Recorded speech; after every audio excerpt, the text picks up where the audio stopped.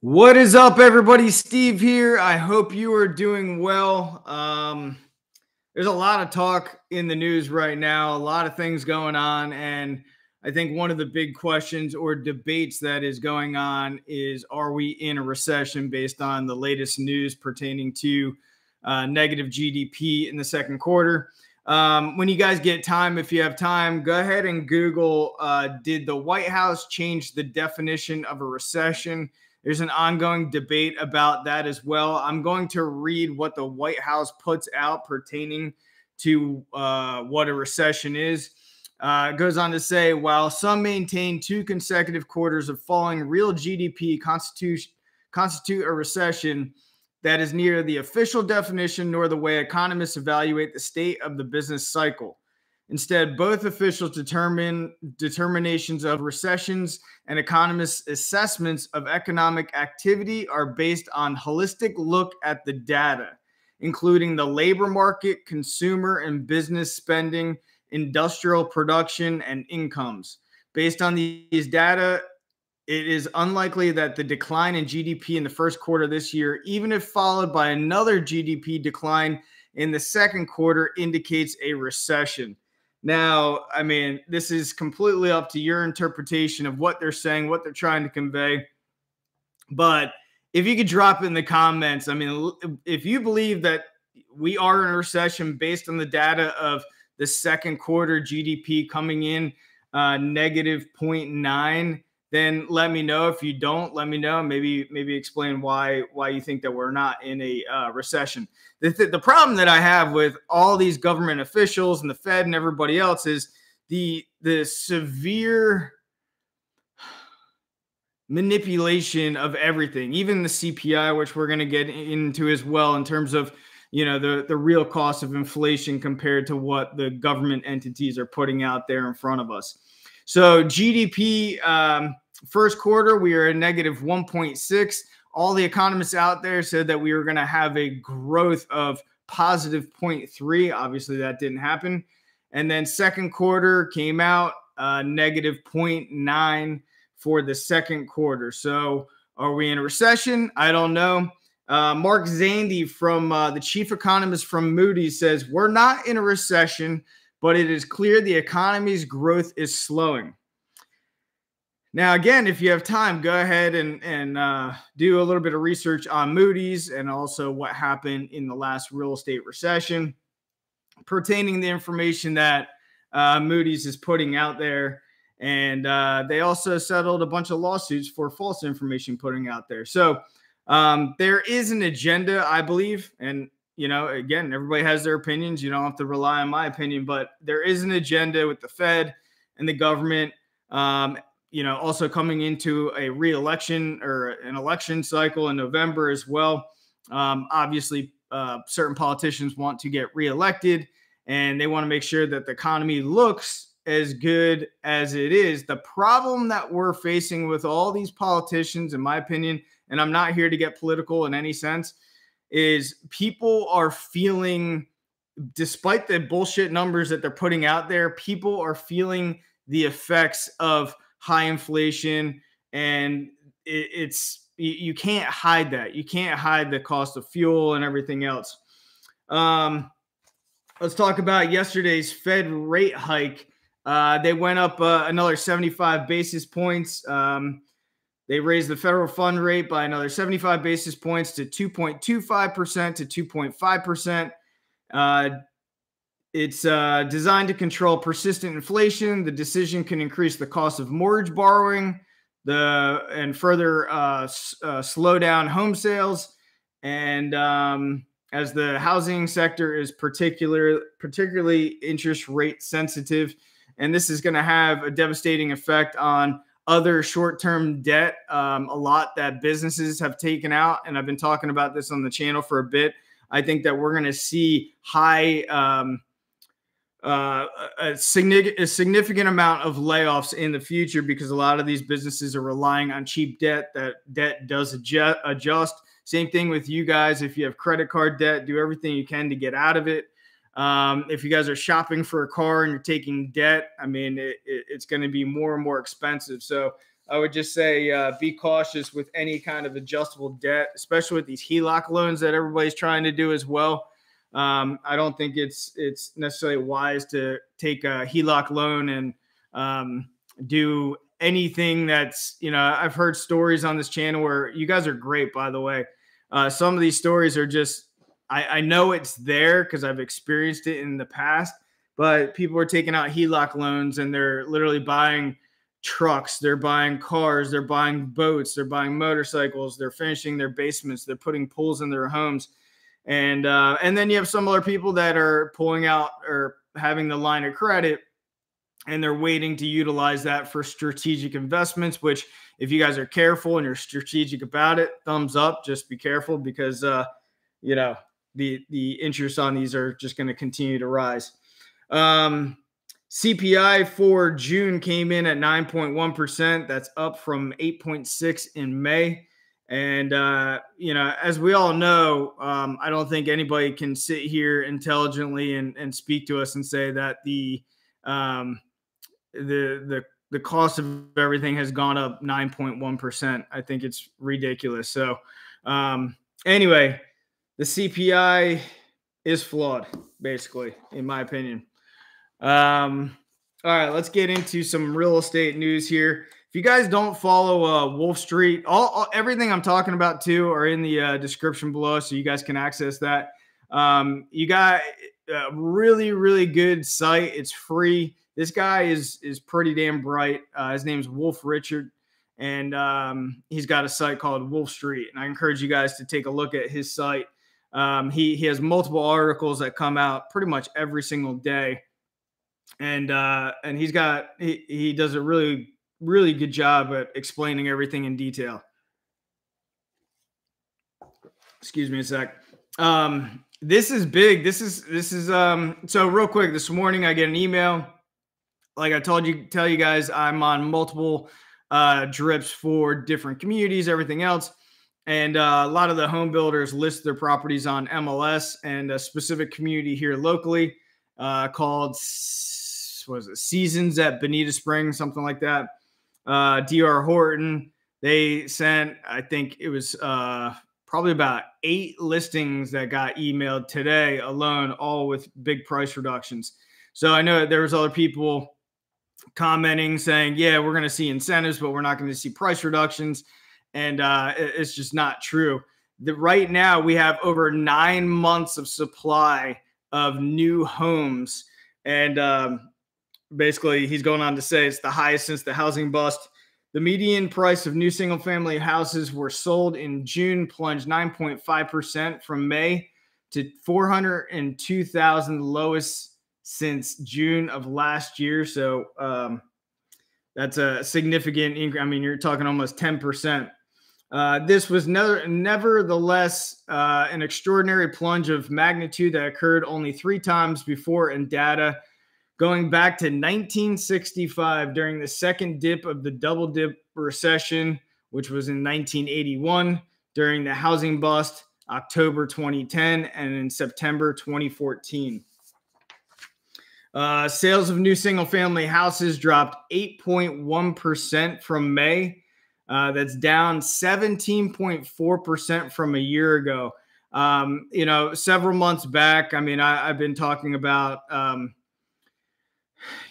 builders are going to be in trouble, and I got some flack for it, and I get it. Like, when everything's great and everything's looking good, and we're just looking at a positive future, it's hard to see the negativity that could come into the market. And I was saying that we're going to see significant slowdown. We're going to see more inventory hit the market. We're going to see some communities be half built. We're going to see vacant lots, half built homes that are probably going to get bulldozed.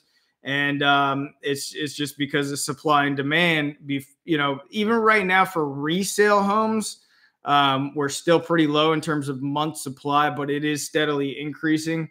But new construction is just going to get hammered. I mean, over 9 months supply of new construction homes, single family homes is very, very significant. We all need to pay attention to it, which if you guys are in the in the process of buying a home right now in certain areas, I mean, you guys definitely have a leg up. Similar drops in sales occurred with existing home sales, where plunged 14% in June from a year ago. Supply of unsold new houses spiked to 9.3 months of sales, same as in May of 2010. So comparing just coming out of, well, I guess we were still in the real estate recession in 2010, but that was roughly about the same for new construction in terms of the amount of new construction available month supply. And also in August of 2020 for new construction, we had roughly about 3.3 months of supply, just to give you an idea. Now, there was a lot of issues with new construction in terms of supply chain issues and all that kind of stuff. I'm not going to discount that at all, but I kind of had a feeling that we were going to be overbuilding regardless. And honestly, the supply chain issues, Ivy Zellman said this perfectly. The supply chain issues have actually, the destruction of the supply chain issues have actually helped the builders, because if there were no supply chain issues, they would have built a lot more homes a lot faster. And that basically slowed down things. So builders that are stuck with inventory right now, they would probably have a heck of a lot more inventory if there were not supply chain issues back when. The stocks of home builders are down between 24% and 36% year to date. D.R. Horton down 31%, Lennar down 31%, Pulte down 24%, NVR down 26%, Taylor Morrison 23%, Meritage down 30%, KB Homes 30%, Century 30% or 36%, LGI Homes down 33%. 15% of all home sales were canceled in the month of June. 17 and so we got 15% of all home sales were canceled in June. The start of the pandemic, when everybody was freaking out and basically things came to a standstill, and they were like, you know, the world is ending. We have this thing that's going on. And anyway, at that point in time, our cancellation nationwide was 17.6%. In June, cancellation rate 15%. That is significant for the amount of people that are walking away from contracts. Home sales down 14% from a year ago. Now, current month supply of inventory still very low. Obviously, with cancellations and home sales slowing and everything else, inventory is starting to build up. And I foresee we're going to continually see more inventory build up. And anyway, June, it was about 3 months supply. May, it was 2.6. So obviously we're increasing. But January, the beginning of this year, was 1.6. So we were significantly higher than the beginning of the year. We still have a long way to go in terms of supply to come to market. I anticipate it's going to happen, in my professional opinion. I think we're going to see a lot more existing home sale or home supply come to market over the next several months. And I think by the end of the year, we'll probably be at maybe 6 months supply of inventory, maybe into Q1 next year. Inventory up 2.4% since last June. And what does this all mean? I kind of want to get your take as well in terms of everything going on, a lot of economic turmoil. I think that, you know, despite all the negative news and everything else, there's going to be a lot of opportunity. The two things that I'm personally looking at in the future. One is buying existing businesses that are not necessarily going to require my time to invest in, and hopefully we can, you know, outsource, you know, certain controllers of businesses. But I think that there's going to be significant amount of baby boomers who own businesses that want to retire and get out. Right now, I think there's maybe 2 million businesses maybe 1.5 million businesses on the market for sale right now. A good website to take a look at. It's kind of a cool site. It's called bizbuysell.com. So take a look at that, bizbuysell.com. And you can just look in your local area, your local market, and see what's available for sale. a lot of these owners will do owner financing as well. So keep that in mind. I mean, there's a lot of owners that just want to transition out. You might be able to buy a business with no money out of pocket, and you're basically buying this business, showing to the owner that you are confident in your abilities to grow that business and provide them maybe besides owner financing, but continued royalty for the rest of their lives. There's a lot of different ways of structuring it. And secondly, I will be looking into distressed assets. I know I promised you guys I'll take you guys through some foreclosures and some of the offers and everything else. Things are still in Southwest Florida. We're still seeing a significant lack of foreclosures and short sales hit the open market. Again, I am working on some other ways to attract off market sellers, more motivated sellers. And I'm going to bring you guys through that process too, that you guys could potentially replicate and work on to basically buy properties off market, no competition, create win-win situations, and usually get properties at a discount as well. We're 16 minutes in. I'm going to jump into any questions or comments or anything that you guys got. Recession now. Was lost. There are slowdowns here in Michigan all over, from home goods to housing market prices. We were definitely in a recession. Man, there's Jolie and I went to a restaurant the other day. It's in North Naples, right off of US 41, main drag. And this restaurant is like in the out parcel closest to US 41. And the strip center that's behind it, still visible from 41, has a Bed Bath & Beyond. That store is going out of business. It's got like a Five Guys. It's got a Staples. I don't know if the Staples is going out of business, but the rest of the complex is completely vacant. And there was an end cap, and that end cap was actually going to be like a smaller grocery store chain. And I don't even think that they ever opened up. But I was out there the other day. I was just astonished of prime location in Naples. Main corridor for visibility, and these places are sitting vacant. So the retail sector is getting nailed. And look, the Bed Bath & Beyond that's going out of business, those are jobs that people are going to lose. And as mentioned, I think that we're going to see a significant amount of businesses surface showing they're over leveraged. A lot of them are just going to be over leveraged, and the cheap money is no longer cheap enough to basically pay their bills, pay their employees. They're insolvent. And a lot of these companies, I think, are going to surface, and I think we're going to see a lot more layoffs in the future. And I think that's going to be one of the main things, because Powell keeps talking like if you listen to him, his only defense is the job market and how strong the job market is. And I'm just like, I don't know. I'm not claiming to be an economist in any sense, but I think that if those stats are correct, I think those numbers will turn. Juan, it's whatever Sleepy Joe says for sure. Sleepy Joe's brains in a recession. JJ Ayers, exactly. Government doesn't want panic and have a crash. The government can't save like they did in 2008. JJ Ayers, I agree a lot that I'm researching and reading and everything else is, they had the ability to do a lot of bailouts and everything else. And we haven't seen significant inflation like this in a long time. And the amount of debt that's out there, whether it's consumer or government debt, is just astronomical. So there's not going to be bailouts, I don't believe, like it was. There'll probably be some bailouts like cherry picking and everything, but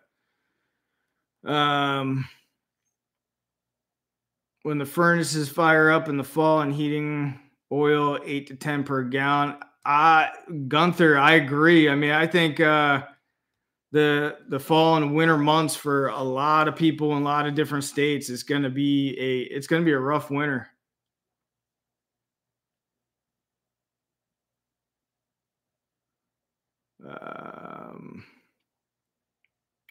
What about the Miami housing market? Prices are still high. Any hope for buyers? Yeah, I mean, again, I think that people just need to be patient. Again, we're out of this place on Sunday. We did a lease back here. We locked in a 6-month rental, and I'm just being patient. It sucks, but I anticipate values are going to go down, and we're going to see some really good deals in the future. So, probably I predicted in another video, because real estate is all lagging, because it takes a good 30 to 60 days to close out a piece of real estate. So I predict that we'll actually start to see in the fall data, where we'll actually see the values actually turn that corner, and we'll see closed sales actually be lower than previous closed sales in previous months. And I think once that happens too, then it'll be a switch for sellers. And I saw this in the last crash.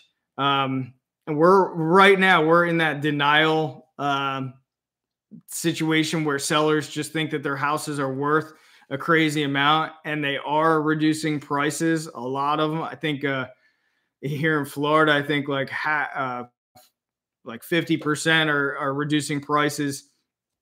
And I think Boise, Idaho is like 70% are reducing prices, something crazy. So some sellers are getting on board, but I don't think that they're reducing enough at this point in time. And then in the fall, when everything catches wind that, oh, wow, our property values actually declined, when that data comes out, then I think the panic is going to start to set sail. So I would pay attention to the fall data. Hodges, thank you for being here. I think I know you applied. The rents are too high. I don't think they care to fill the space. I did a video on this. Just type my name and commercial mortgage-backed securities. Watch that video. I don't know if it's related to that space or not, but when they take debt, based on the banking institution, they can't reduce that rent without basically the bank calling that note or them offsetting basically the valuation in terms of a cap rate. So they'll actually have to go to the bank. If they, like, let's say they're supposed to get 10 grand per month for one unit, and they take 8 grand, that $2,000 spread, they actually have to offset and pay out of pocket to the lending institution. So we're going to see a lot more of that. And unfortunately, a lot of pensions are tied to the commercial mortgage-backed securities. So I think we're going to see a lot more of that. But I think that is the issue for a lot of these strip centers and malls and office buildings and stuff like that. Do you think it's a bad idea to purchase a house right now? Yeah, some areas probably won't even be affected by a real estate recession or anything. So depends on where you're at. Me personally, I think that the market is significantly high where I'm at in Florida and where I concentrate. And I think it would be a bad idea just for me. I'm not a financial advisor. I think prime example, in this complex, there's 2 listings, one of which we have listed, and it unfortunately it's just sitting. And then the other one that came to market, I think it's 705,022 on the beach here in Bonita, and went into contract, came back to market, and now it's been sitting. So I think prices will come down.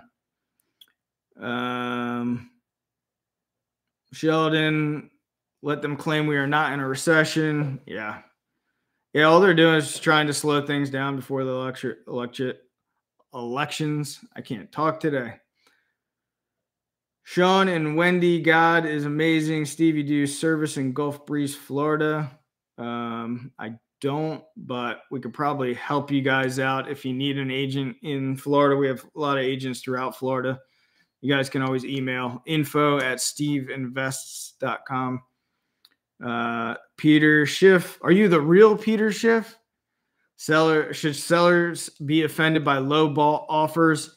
I'm going to take you guys through some low ball offers. I have some content already recorded for conversations of me calling real estate agents to pull out motivation from these agents some of the information that should not be disclosed, but we want to find out motivation on the seller in order to get a good deal. I'm not afraid in any sense to put low offers out there. I look at it that twofold. I mean, it's got to make sense for us when we're buying real estate, investing in real estate, but also in many times, like if you're able to come in, cash, quick close, you're helping that person out, get out of that property, even if they don't get the price that they want. So people will be offended by your offers. There's no doubt. I'm of the mindset too, is, you look at literally dozens and dozens of properties and make offers on a third of them and see, you'll start to find out who's motivated and who's not. And also in my experience in buying real estate is you put an offer out there, and then what I do is I try to ping that agent or that owner at least every 30 days if it's still sitting on market. And then I'm just going to ping them and be like, hey, our offer of, 350 still stands if you're still interested. And people's circumstances change and again, we're in this transitioning period where sellers think that the property is worth a lot more. And they start to realize, wow, that I've been sitting on this property for another 30 days since his offer, and, no action, no activity. Maybe we should just go ahead and take the offer. So it's important with that follow-up work when you guys put offers out there as well. But don't be afraid to make offers. When you buy, you're planning to buy with cash or 30% down. How will that look for you? Some will be cash. I want to take advantage of some financing in the future, and even do some refis of properties that we pay cash when rates come down, if they come down. Who knows? But I think a lot of it will be cash, and I've got other partners that we can compile cash for the right properties.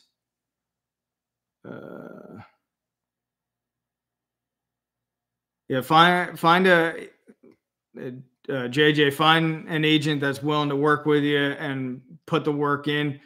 Even if it's a new agents, green agents are probably going to be more inclined to put a bunch of offers out for you because in many cases, they're not busy.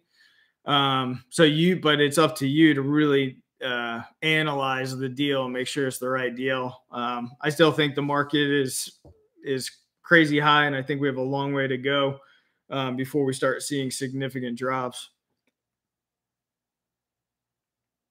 How about buying foreclosures? I did another video this week on finding pre-foreclosures. So you guys might want to take a look at that. It's a system called RedX. I got it in the description below as well. There's like an affiliate link in there. But basically what that system does, it scrubs all the Liz pendants, basically pending lawsuits for foreclosure. And and it has their phone numbers, everything else. If you can get in contact with them before it gets foreclosed on, then you might be able to basically save them from foreclosure and get a deal. But the problem is a lot of people might be over leveraged, but some might not be. And that you got to find the kind of needle in the haystack and go through a lot of properties. And then the foreclosures on the market right now, I just checked our local MLS. There's 15 for sale right now. The listing agents on these foreclosures sometimes are really difficult to work with. By the way, if you're a real estate agent, you want to list foreclosures, I got a link in the description for you guys too on that. But listing agents for foreclosures, a lot of times you can't even get them on the phone. And a lot of times there's basically an auction site that you actually have to bid through, depending on what auction site that they use. Guillermo, in the process of buying new construction today, and they called me to tell me a $10,000 discount. What do I do? I don't know. I mean, do you really need a house right now? If you can be patient, and you're in Georgia, I know the Atlanta market is just getting smashed right now. But if they're offering a $10,000 discount right now, what will that look like, 6 months from now? Who knows? I anticipate down. Philip, it would honestly be better to officially declare a recession. Being in a recession like economy, I agree. I think it's all political, and I think that unfortunately they are doing what they do. Nothing has really changed there. How much paperwork for a realtor to do lowball offers? I don't like giving verbal offers, so there is paperwork associated with it. Writing the contracts and everything else. So, there's a certain amount of paperwork, but it's, and every state's different. We have a state contract here. We write it up on the FAR bar as is contract, which actually allows you to back out of the contract within a certain period of time during your inspection period as well, and get your escrow back. And you don't really need any reason to back out. I love that contract for that reason. And it gives you the opportunity to renegotiate that contract as well. So if you guys get in a contract, if you have a similar contract, as always, consult with the right professional in your area or a real estate attorney. But like the FAR bar, we'll put in like 7 days for inspection, and then we'll go through it. And if there's a lot more things that come up, then we'll, instead of, we won't require the seller to fix anything, but we'll just try to get a better price because there was unforeseen things like the HVAC system's not working, there's a roof leak or whatever the case is, and then we'll try to get a better deal. And we, and I'm not trying to pull one over on anybody in that scenario, but like there's time associated with it. So if we need a new roof, especially right now with the delays on everything, and even if that roof is going to cost us say $30,000, I look at it like that's, additional time, additional management, additional work on our behalf. And, so I want to increase that 30 to maybe 35 to compensate for just dealing with another contractor on the property.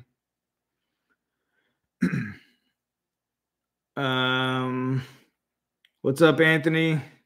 Over here in Orlando, market booming. Any thoughts on that? I mean, I think Orlando has been overly built, and I think that market will turn. We're seeing a decline in buyers waiving inspections, being more due diligence.